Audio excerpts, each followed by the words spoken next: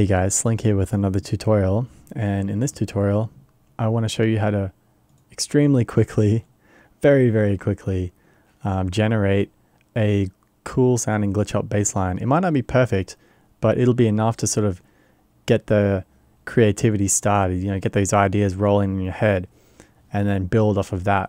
So it's a good place to start if you're sort of stuck with just a MIDI idea like I have here. So in this example, I've just got some drums, a little bit of an idea, and I've layered a bass line, a sub underneath that. So let's take a listen.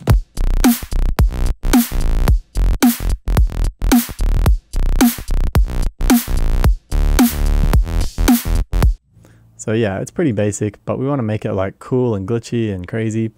So what we're going to do is drag in a sampler on a new MIDI channel, and we'll go into our sample library, and this is a great time to use all those bass one-shots that you probably have lying around in your sample library. I really like this Black Octopus Sound Levian sample pack because there is a ton of bass one-shots and they're all labeled with the keys. So it's not very hard to figure out, which one's which. So let's just, I don't know, let's take these B samples here and we'll drag them all into the sampler. And then on the zone, we'll open that up and we'll, with all the samples selected, you can just press Ctrl A. Right click over here and go distribute ranges equally, and that's going to spread all those different samples across the keyboard. And then we'll come over here and pull the root key down for all of those. See how they sort of all cascade and then all line up to the center there? Now they're all set to C -2. And we know that these are B samples, so we'll drag this up to be B0. It's a bit further. B0. There we go. And now if I press the C key, it's always the same sample. Let's try a different key like F.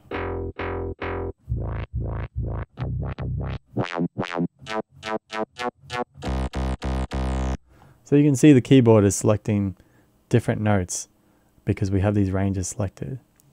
But the note is the correct note. Like if I press the C key, that is a C, and the sample is playing a C, even though it's a B sample, if you know what I'm saying. So what we want to do is figure out a way to randomize which sample it's playing, but also maintain the right key that we're pressing, like the right MIDI information that we're inputting into this device. So if we're pushing a C, we want it to always be a different sound, but we always want it to be a C. And the best way to do that is to come over to this tab here, the pitch and oscillator tab, and modulate the Z and shift. So watch this. If I just push a C, now I'm going to move this up a bit. That's still a C, but it's a different sound.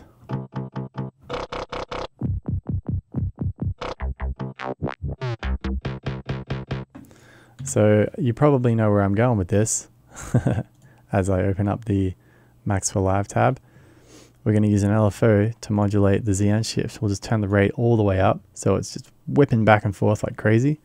And now I'm going to mash the C key on my MIDI keyboard as fast as I can, and you'll hear all these different sounds.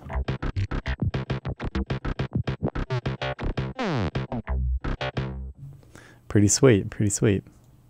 So what happens if we just take our MIDI information and slap it right on this little device we've made here? Let's check it out.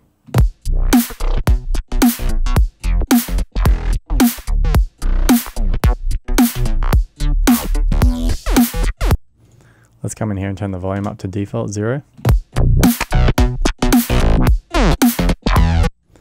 Yeah, I could use some sidechain maybe. Here we go.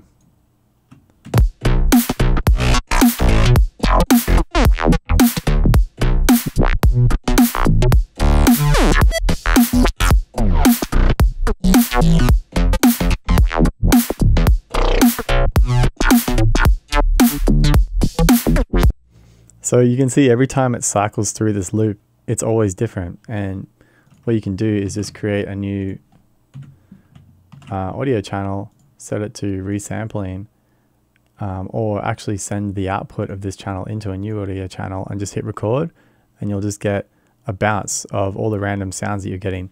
And then you can cut out any weird ones or adjust it a little bit if you like. But maybe let's take this a little step further, and we'll put this whole device in a group and we'll create another device similar to it with maybe some different sounds. Let's see what happens with that. Set up this LFO first. Let's map that to there, set the rate all the way up, and we'll go back to the samples. So let's see, let's take a bunch of G samples here.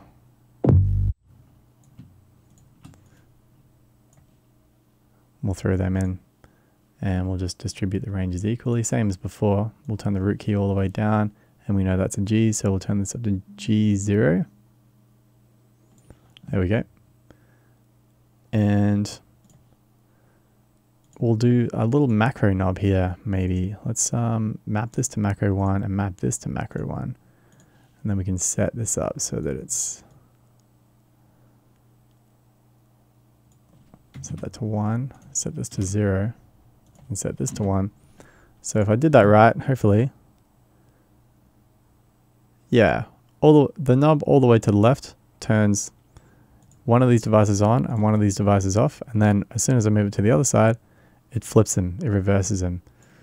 So we can come in the automation tab here and just maybe randomly switch out the samples, you know, so we always get a different result. Let's try that.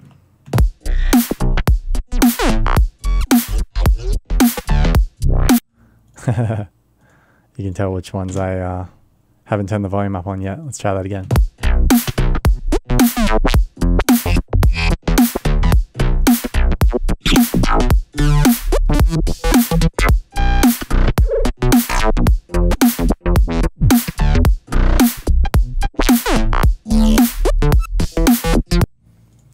And maybe we'll just try bouncing this down. So I'm going to send the output of this into this channel here. Set that to auto. Hit record and let's go.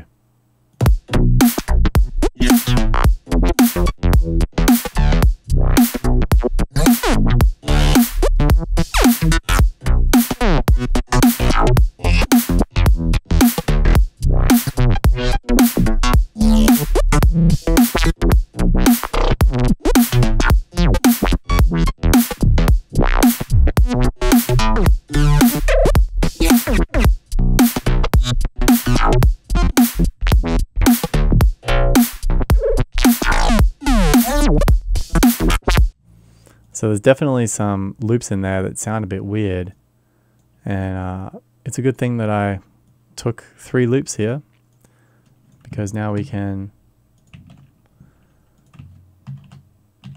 sort of line them all up here like this and figure out which parts we like, which parts we don't like. Let's just listen to each one individually. Yeah, I don't like that part so much.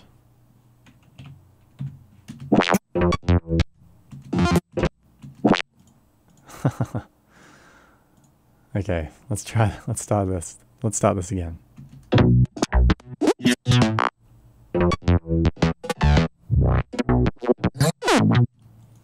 Not so sure about those sounds. Yeah, I'd like some like fatter sounds there maybe. Especially that laser. I don't like that laser.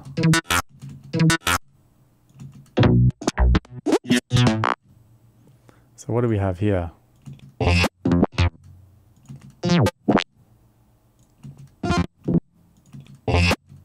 think this is the MVP right here. Let's put that up there.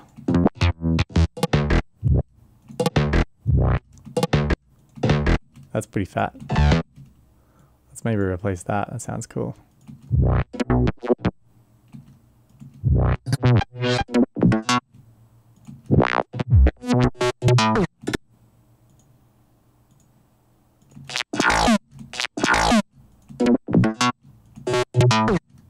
Okay, I think I want this part and then this part. That should sound cool. Yeah.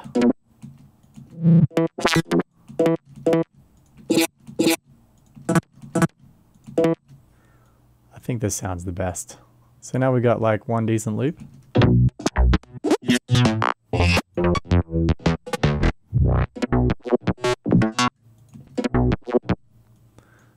Actually, now that I think about it, I'm not so keen on that sound there.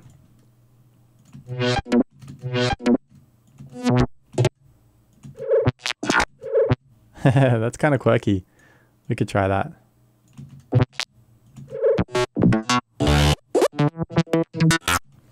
And then we can just come over to the right and start building a second loop. Let's just duplicate this and we'll come in, see which parts we like. I've already taken the parts that I've used, so this first sound is tight.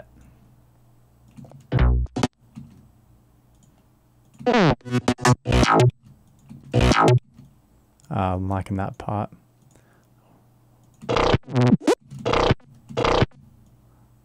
What do we got down here? That sounds a little bit more legit.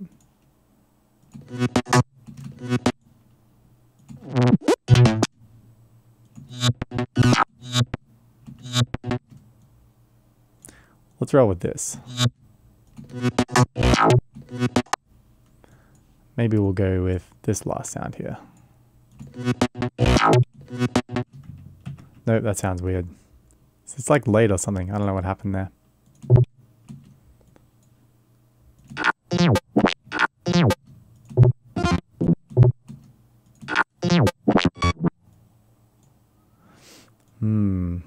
I don't know about that sound. Maybe we'll steal a piece from the original. The OG. Slap that in there. Yeah, let's put this on top. Let me rearrange this. There we go. Okay, what do we have in this loop?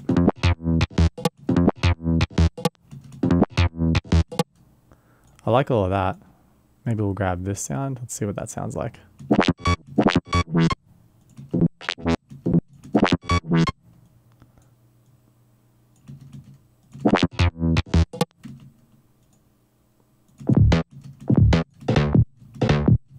They're like reverses of each other. We'll take this section and this section.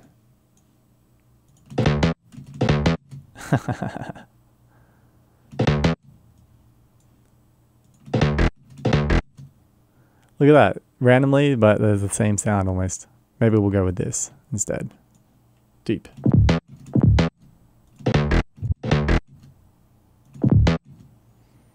Then what do we got here? We could go with the high pitch one, the harmonic one.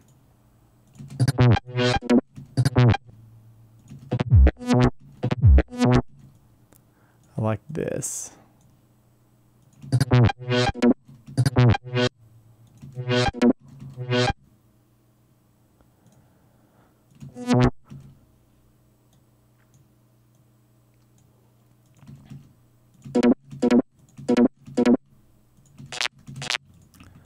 Don't like any of those sounds.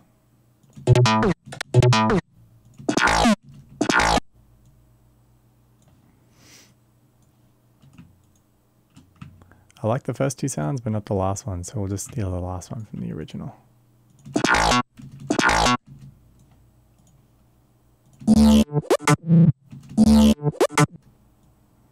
That's a cool loop. Let me actually steal that. There we go. Yeah, not much happening in that loop.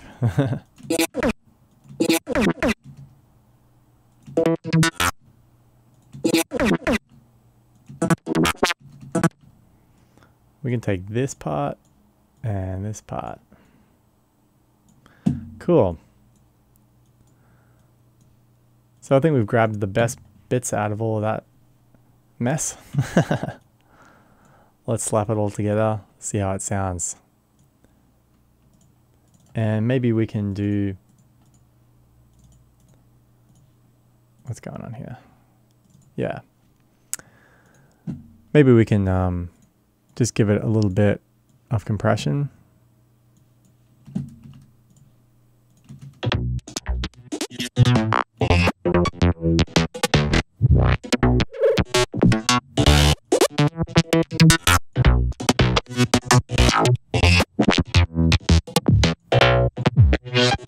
we'll roll off the bass because we've got the sub up here. Alright, let's see what that sounds like. Let me turn off the glitch hop bassline there.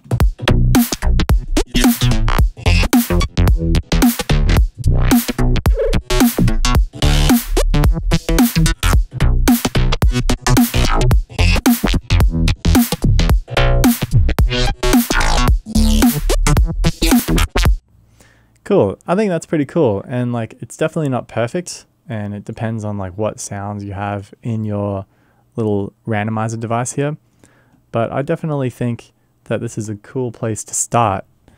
You can then go in further and change some of the sounds out and slowly improve this loop, but I think it's like, you know, a good starting place. So cool. Hopefully you enjoyed the tutorial. Catch you next time. Peace.